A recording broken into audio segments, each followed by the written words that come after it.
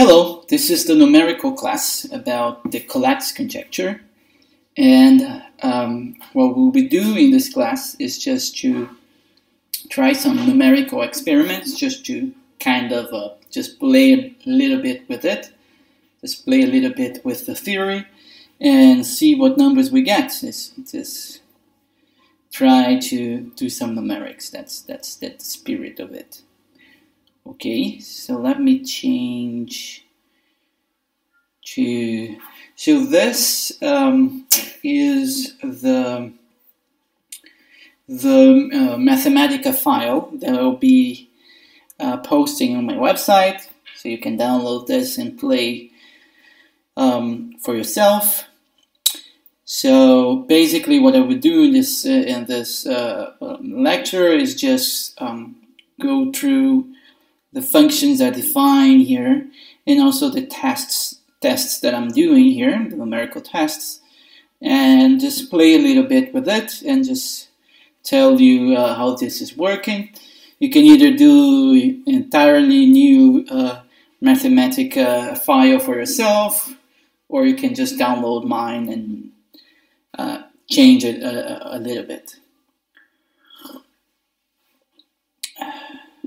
Okay, so let me go back. Let me just check if everything was working. So I guess, yes, I guess you are seeing my screen. Okay. Okay, so everything is working. Right, okay, and you're seeing my face right here, I guess. Okay, so this first I define the Collatz function, which is defined here in the way that Terra's defined, so the way I defined in my first lecture. Nothing fancy going on there. Also define the orbit of an integer, which would be the orbit under the Collatz map C. So basically I just start with a vector which is just the initial n, so this will be the vector here, and then I just, if it's not 1, then I just join the vector with the iteration of the last element of the vector, and I just keep doing this until I get to 1. So then you will get the orbit. So all the iterates up to 1. If the Collatz conjecture is true, this function will be finite for every n.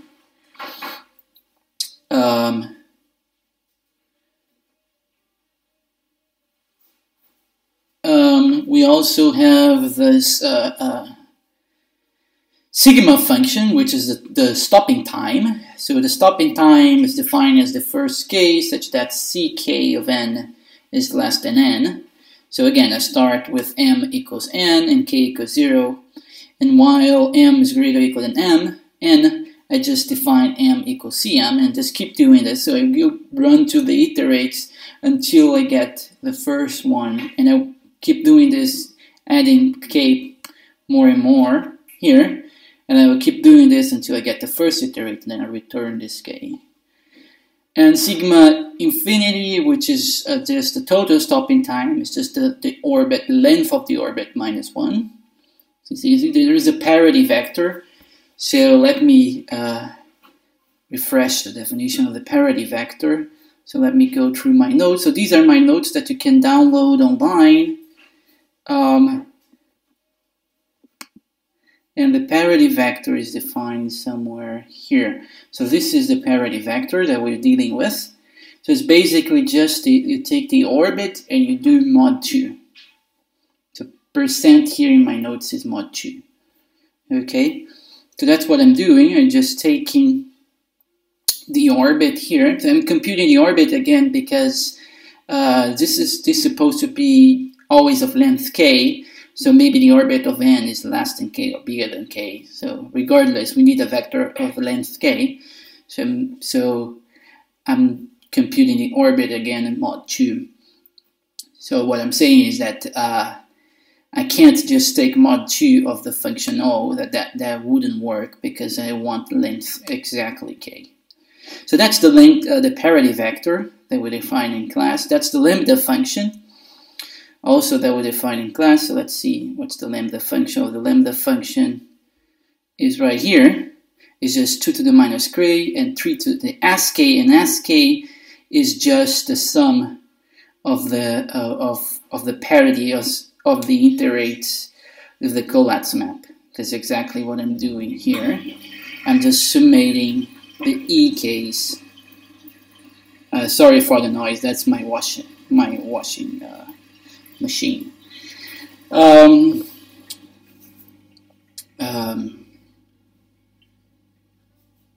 As you know, during this virus outbreak, I'm doing this in my home, not in my office.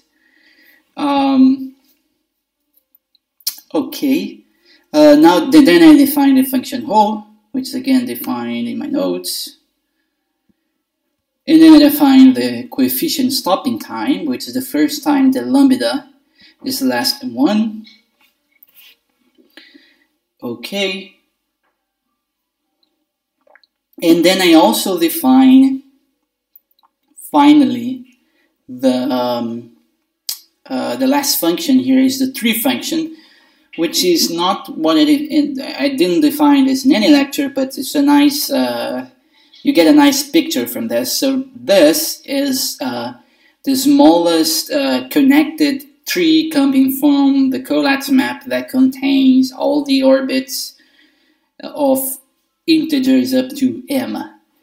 Okay, so what I do basically, I say that I is connected to j if j equals c of I, and so this will be the edge table. So 0 if it's I put 0 as a starting point, a starting value, but then I'm going to change this to an integer. That would mean that if in the j position of this table I get some number L, that means that L equals C of j. Okay, and so what I'm doing is just run through all the integers, and whenever I find an edge which is not initialized, which means that it's 0, I then initialize this edge by doing this, and also, but I keep doing this until I initialize all the integers in the orbit of j.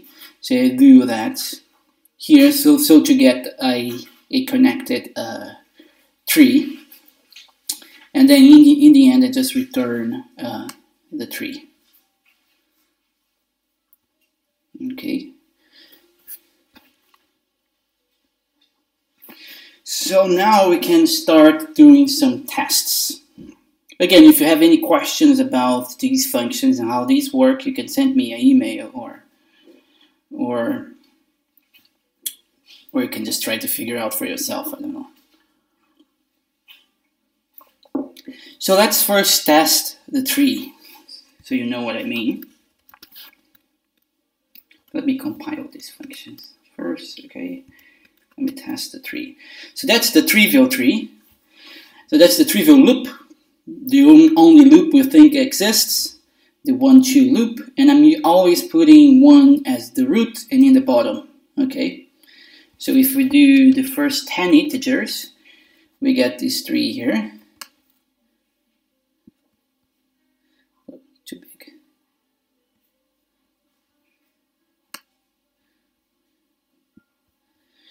We get this tree here, and this tree is basically just the smallest tree containing all the orbits, all the integers in the orbits of the numbers from 1 up to 10. Okay. Let me make this smaller so you can see one picture. Okay. Then let's crank this up. Let's put 100 and see what we get. So we start to get a mass. Okay, and this mass can only be seen partially. So you start to get very large numbers. And the meaning is that, for instance, you have here 728, and 364. So that means that 728 is mapped into 364, into 182, and so on. So it's always going down. So this is a big orbit here that you see. A very big orbit. Let me see what's the point. So the largest orbit here, it starts with 97. It's a very big one. It goes all the way down. And then you start to see other smaller orbits. And everything eventually goes up to 1. So what you're seeing here is the smallest tree containing all the integers from 1 to 100 and all its iterates as well. Okay. So let's try a larger one. Let's see. Let me put here right. And let me put here like 300. Okay, so now the root, which is 1, is on the right.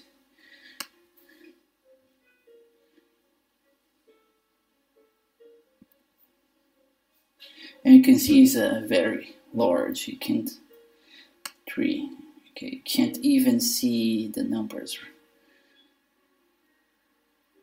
Well, okay, so let me go back. So this is a nice thing to see. So now let's test the Collatz conjecture.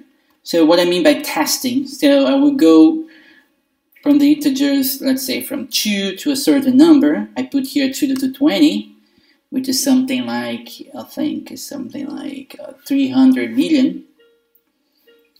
And I just compute the stopping time. And if the stopping time is finite, that means that for all these integers here, the Collatz conjecture is true. So let's just see what happens when I do this. It shouldn't take long. Let's see, it's running.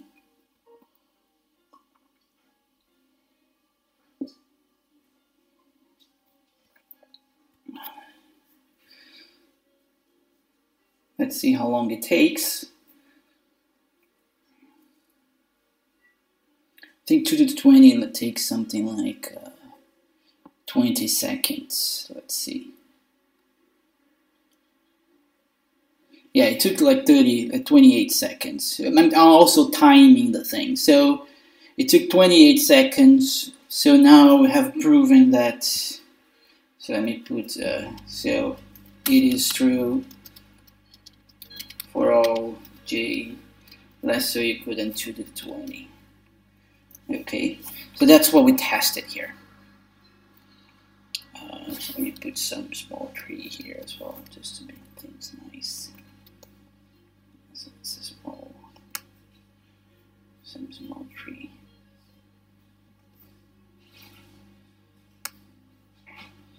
Yep. Maybe 30.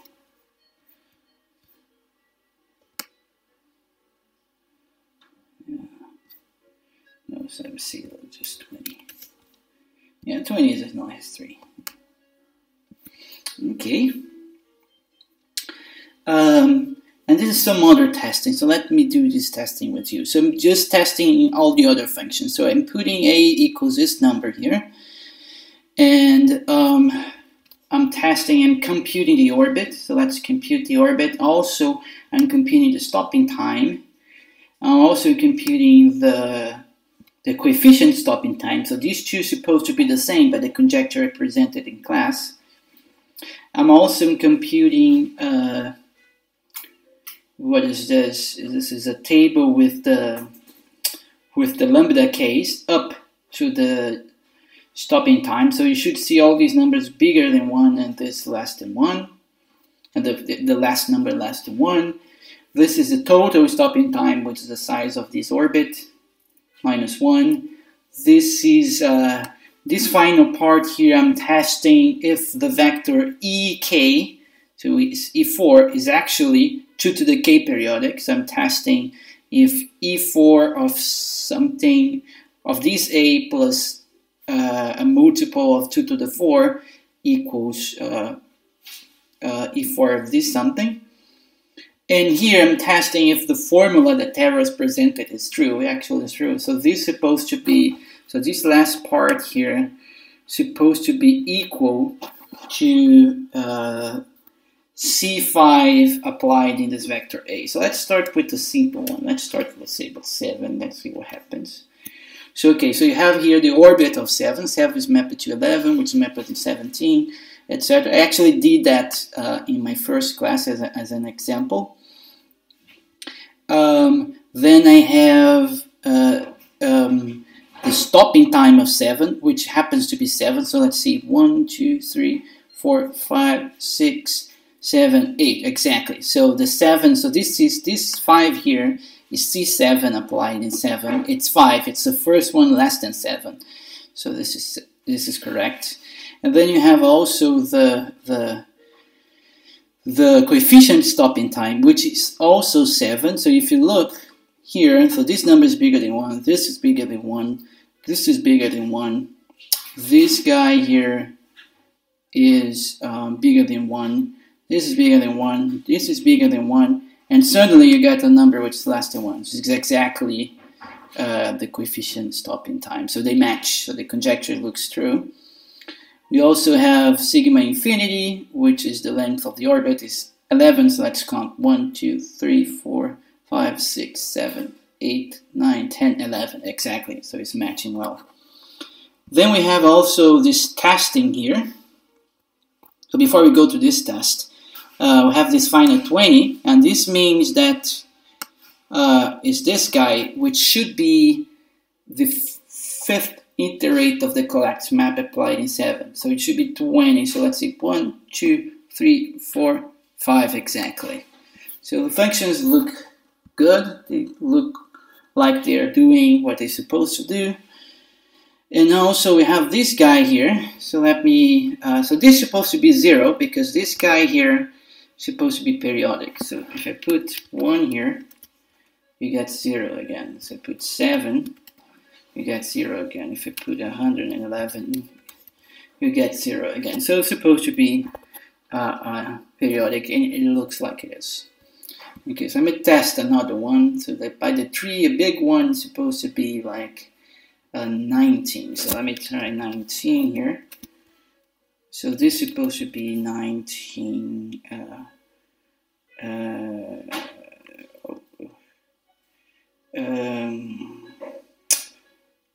So sorry, E4 is supposed to be 4 periodic. Okay. So okay, so again, this is the orbit 19. The fourth one that already gets below 19. It's the same here. It's also the same. The fourth lambda that gets below 1. So everything is looking good.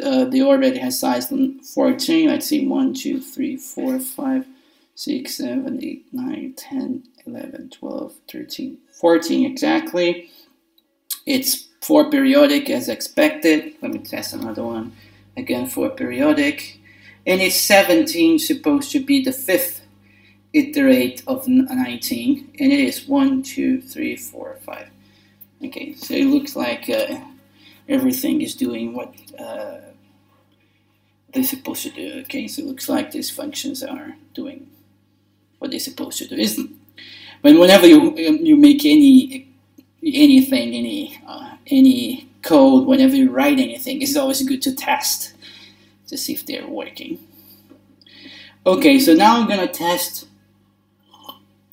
the conjecture omega equals sigma. Okay, and then I'm going to plot the total stopping time function. Okay, and this is from n from 2 to 1,000. So let's see. Let's see from 100 first.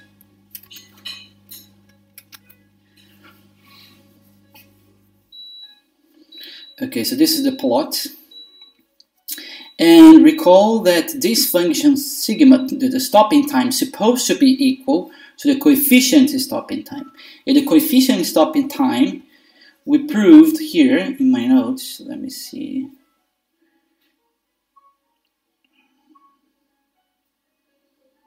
Where is the coefficient stopping time?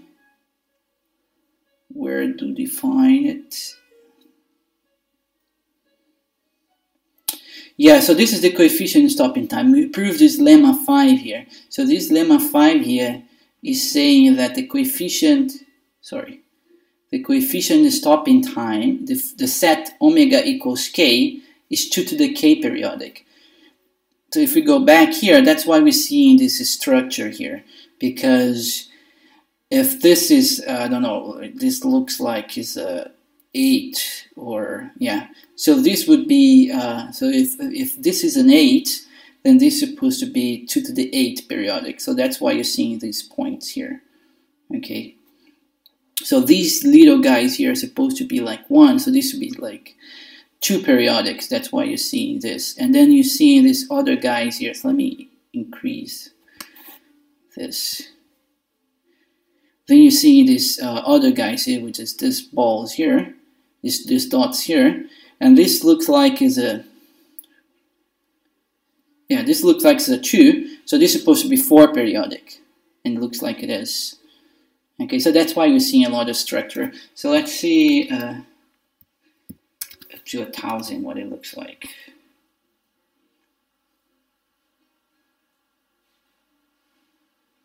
To start seeing those things.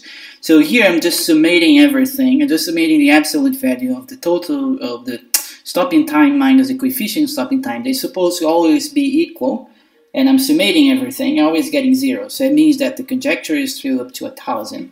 So I will stop doing that for a moment. So let me cut this and plot a better, like say, let's say up to 10,000 and see what we get.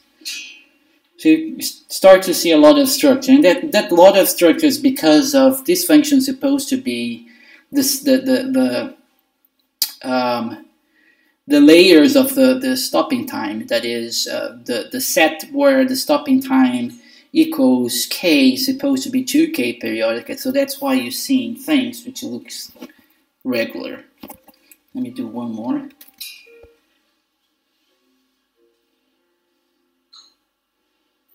Yeah, so you start to seeing those lines here, and they're supposed to be there. You know that now. Let me put this back in. Let me do go back to 3.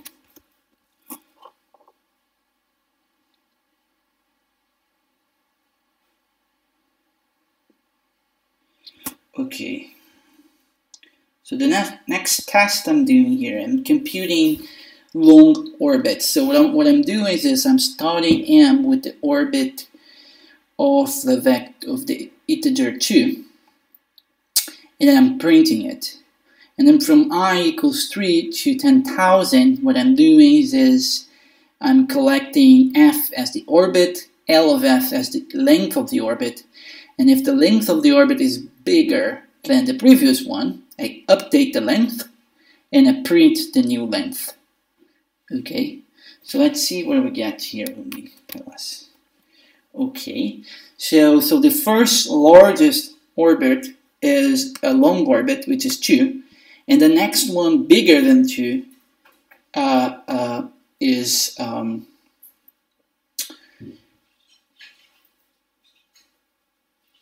yes, the next one bigger than 2 is 6. And the next one bigger than 2 is supposed to be 7. And the next one bigger than 7 is supposed to be starting with, supposed to be a length 12 and starting with 7. Okay, so sorry. So the first one is length 2, so this is this number here, and it's the orbit of 2. The second one has length 6, the second largest is a length 6 and starts with 3. So it's 3, 5, 8, 4, 2, 1. And then again, length 7 and starts with 6. So these numbers here that you have here, these are the largest next orbits. Okay, in the length of the next largest orbits. And you can see that it goes.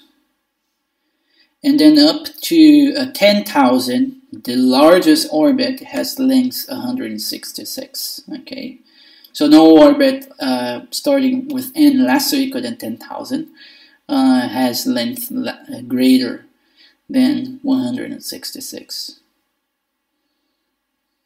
So let me put this back to, let's see, let's say 100. Let's see, yeah, let's see 100. Okay. Then another task. So for instance, you can play with this long orbits here to see if you can find any pattern or any special structure in it. This is for you to play. Then the largest value. So here what I'm doing is that instead I'm computing orbits and computing how high you can get. So this will be the large values. So I start with the max of the orbit of 2, I print it, and then I start finding the next maxima. So let's see what we get here. So see, the first maxima is in the orbit of 2, which is 2. Then the second one is in the orbit of 3, which gets up to 8. And then the next one is in the orbit of 7, we can get up to 26, and so on. So you see that in the orbit of 27, which is a small number, you can already get up to 4,616, and so on.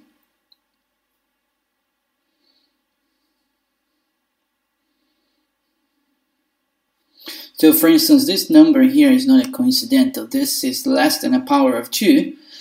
And whenever you have less than a power of 2, you can get pretty high, because you can get to the same power of 3. So you can get to this very large number.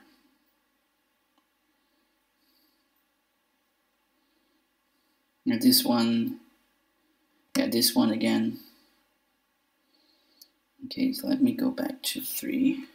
So one thing you can do is that for every, you can do the following plot, which is so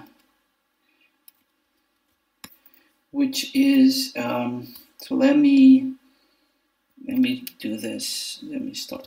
Let me not do anything. Sorry. Let me just erase this. So what you can do is you can make a table, so list. Let's say list plot, and then you can make a list plot of the table, which is basically simply the max of all I from I, let's say from 2 to 100, and let's see what we get.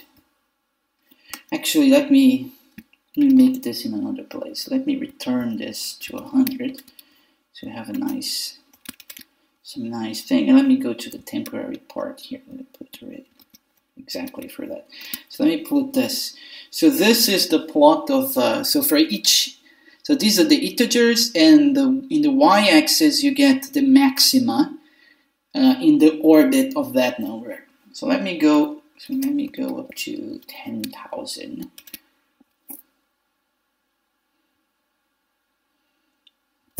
Okay, so you start seeing some structure there, some lines.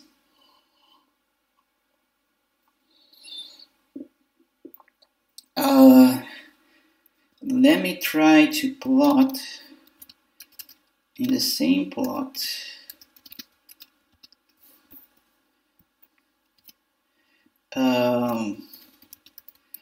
the function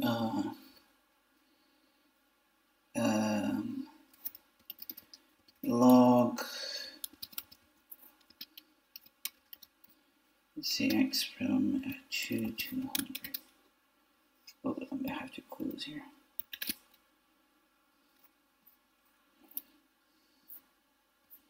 I'm just running. Well, I should put another color. I should put plot and style, make it red.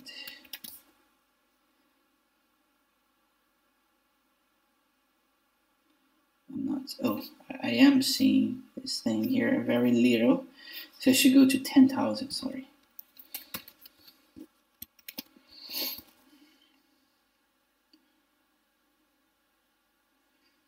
Okay, so maybe it's 1 over that.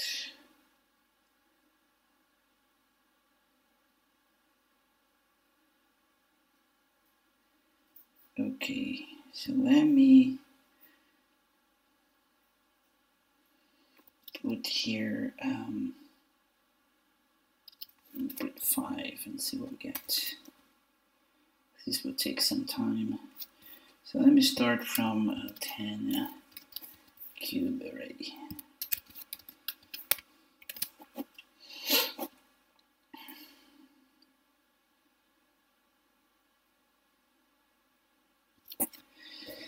This shouldn't take too long.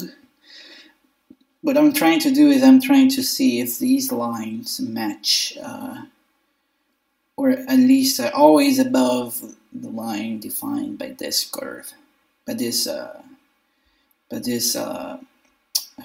linear plot.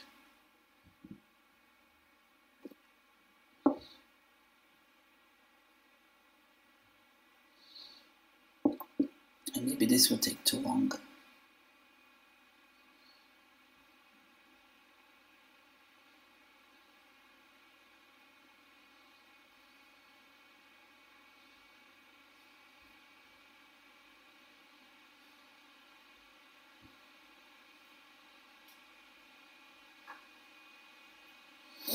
Yeah, you can see that there is a certain line here, which I'm trying to guess this number. I tried to guess with this one, but it doesn't look like. And maybe these lines can go into any angle. Okay, maybe this is something for you. Try to guess in this plot here, what is this angle here? Probably is a trivial answer. I will leave that to you.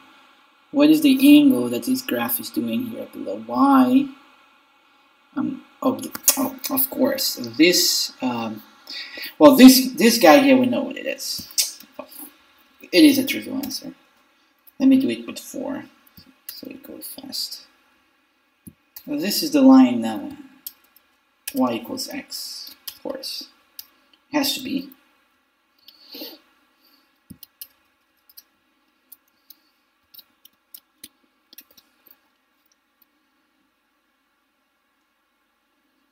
Yeah, exactly. Because well, the maxima is always bigger than x, but you can get very close.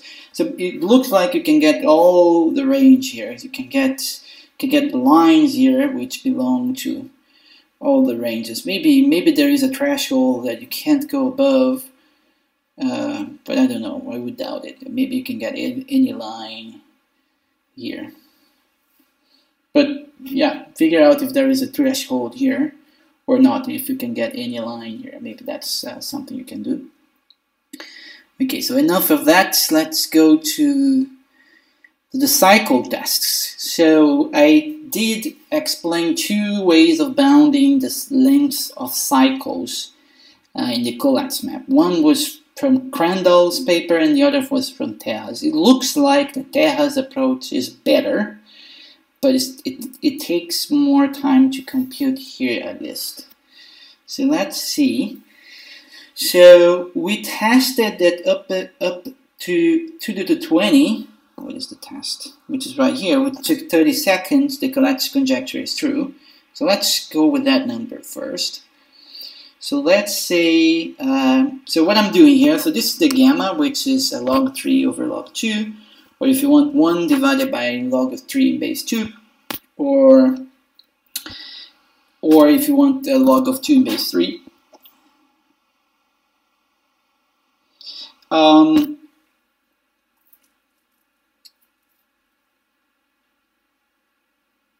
Oh, log of 3 in base 2, I don't know, yeah. So,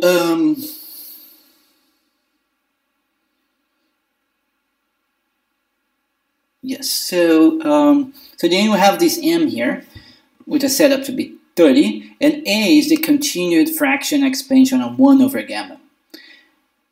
Okay, so we prove that in the notes. So let me go to the page, which was the lemma. So it was already someplace here, which is this lemma. No, this is not the lemma. Oh, this was proof of theorem 9, so I have to go to the beginning.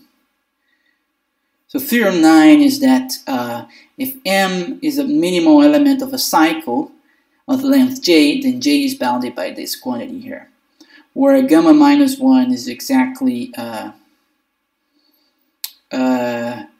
where Pn over Qn are the convergence, the continued fraction expansion of log 3 in base 2, okay, of gamma minus 1, which is log 3 in base 2. So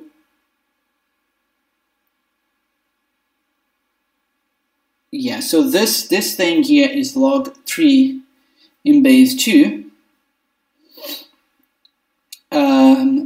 So gamma, what I define as to be 1 over log 3 in base 2, and I need 1 over that number. So that's the gamma. So I'm just trying to follow the notation in my paper, in my notes. And then I'm taking the continuous fraction expansion of this, okay. And then secondly, I'm taking Q as the convergence. So you can find the convergence of a continued fraction. Once you have A, the continued fraction expansion, you can find the convergence by a recursive relation. The recursive relation is written here, is this recursive relation here. So that's what I did here. So I started with V, which is the temporary variable, as 1, and then 1, which is the first element in this continued fraction here. And then, let me do this, and let me do this. Let me just compile it, and you will see. These 2 to the 40, let me put to the 20. Yep. So this is the continued fraction of 1 over gamma of exactly log of 3 in base 2, which is 1 over gamma. And then here is the recursive relation I told you about. And then I return V. So Q is the denominator of the convergence of the continued fraction expansion of 1 over gamma. And this is the guy here, so it gets big.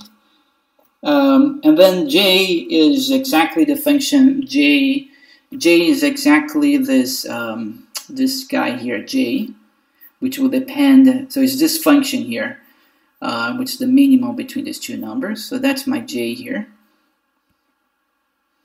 And the statement is that, well, if I test that the Collatz conjecture is true up to a certain point, which is definitely true, we test it now up to 2 to the 20, and here plot the function J with this M equals 2 to the 20, and this is the function, this is the plot, okay? So it always be something like that grows and then decreases just because J is the minimum of something that increases with n and something that decreases with n. So it will always go up and then go down. And then the maxima would be in some point in the middle. In this case, is something like close to 7 or something like that. And then I just take the maxima of these numbers, and then I take the ceiling of these functions, so the 306. So this is showing that if I know that the Collatz conjecture is true up to 2 to the 20, then the length of any cycle other than the trivial one has to be greater or equal to 306. Okay, so this is what this is showing, and this is due to the bound of Crandall. So what Crandall did was also this quoting. Crandall actually wrote the bound, which was given by knowing that the Collatz conjecture is true for up to 2 to the 40, which is this number here. And if you do that, what you get is another graph, and you get this bound here.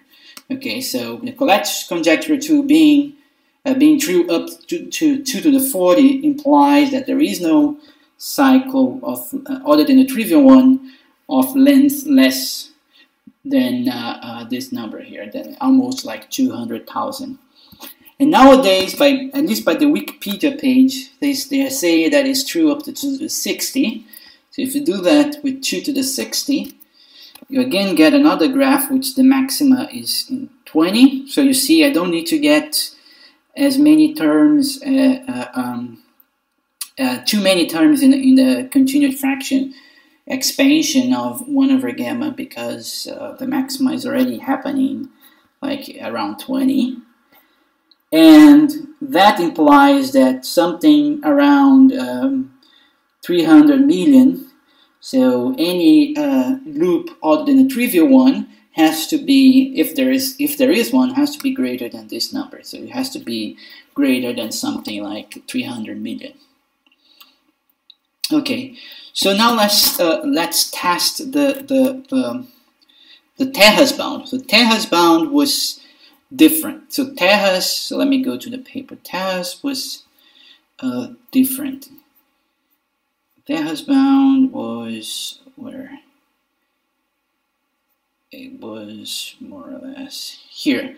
So it's in his observation. As a consequence, if we check that the Collatz conjecture is true, or if this stopping time is finite for all n less than some mk, then there is no cycle other than a trivial one with length less or equal than k. Okay, so this is the mk function that I wrote here. So for instance, let's go back here and let's put it to the 20 here, which is what we verified with this Mathematica code. And this gives 306. So that means that using Crandall's bound to eliminate cycles of length up to 306, I need to check if the Collatz conjecture is true up to 2 to 20. So let me put here 306. So this number here would give me a number that I would have to check the Collatz conjecture up to that number to eliminate cycles of length less or equal than 306. And this gives just something like 1500, which is much smaller than 2 to the 20. You can even test with another number. Let's say 2 to the 40. So that eliminates cycles up to this number. But what would I have to test with Tejas bound to eliminate cycles up to this number? And this would be only up to 150,000, which is much less than 2 to the 40. And you can even go higher and you will see that, let's say 50 as the final one. So 50 here, you get something like 10 million. But if you put this number here,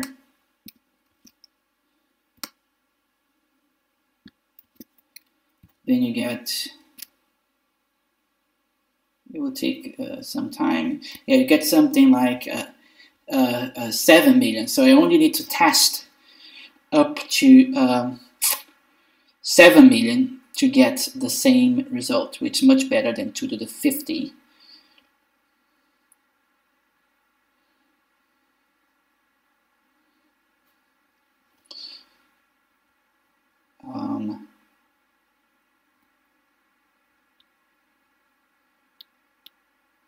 Yes, so there we go. So this is the bound of Tejas. It looks like it's a better bound than Crandall's bound.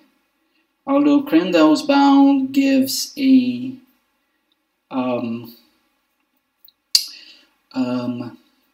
it looks, I mean, if I would put 2 to the 60 here, the Crandall's bound would compute in a reasonable time, almost immediately, and you get something like 300 million. But if I put this number here, I guess it will take a minute to do this. So let's try to see. I guess it would take like a minute to compute. But again, you will get something which is much smaller than 2 to the 60.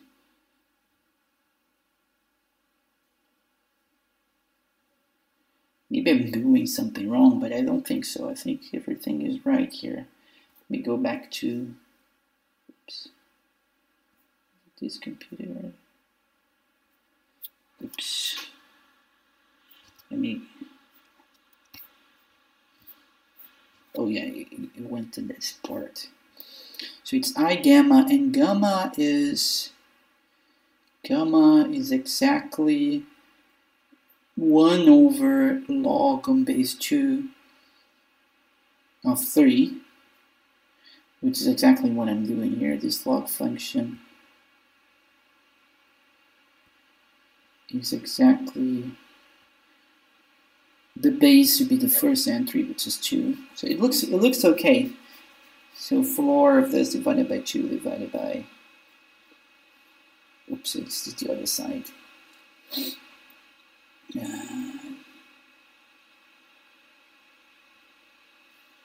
Yeah, it looks correct. So it looks like the Terra's bound is better, but the problem is it's not easy to come up with some effective, doing actual computations in a paper, in a piece of paper with using Terra's bound. I think Grendel's bound is much more manageable, and you can actually do some calculations with it. Yeah, it's taking more than a minute, maybe something like 3 minutes.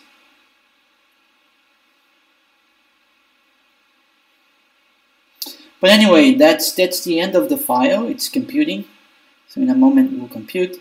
That's the end of the file, and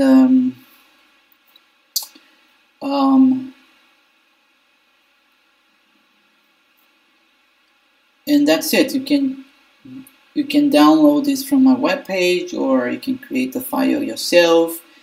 I mean, the idea basically is just to write some basic functions and start doing some tests to see if you can spot any pattern that wasn't spotted before, or you can, I don't know, just try to come up with a strategy.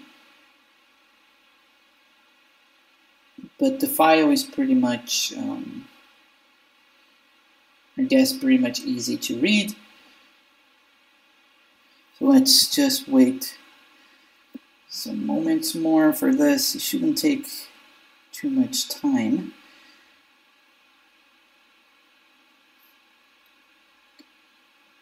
And what else?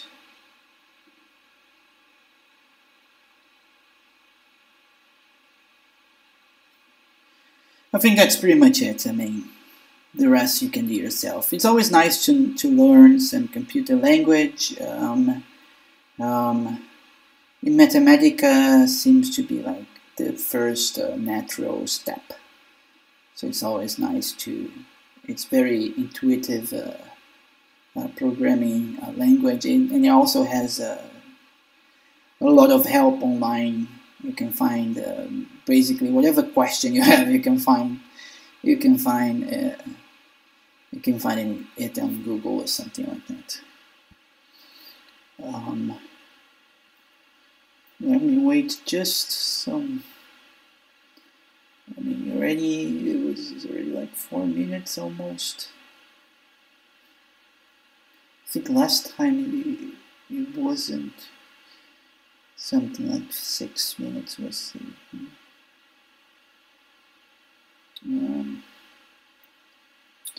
so let's see.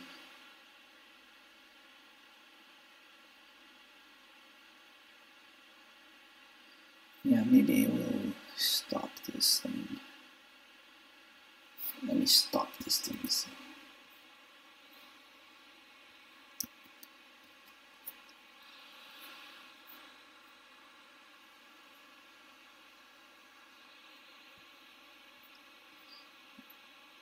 yeah, import it. Okay, so and there you go. I mean, you have fun, and I will try to update this file along the way, along the lectures. Maybe we can do some more nice experiments.